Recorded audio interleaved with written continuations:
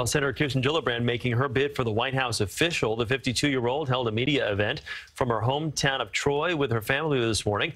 The New York senator and outspoken critic of President Trump says she'll make health care and education a priority in her campaign. I'm going to run for president of the United States because as a young mom, I will fight for your children as hard as I would fight for my own. And that's why I believe that health care should be a right and not a privilege. Gillibrand joins what's expected to be a crowded primary field for the Democratic nomination that could include more than a dozen candidates. She already has plans to travel to the leadoff caucus state of Iowa later this week.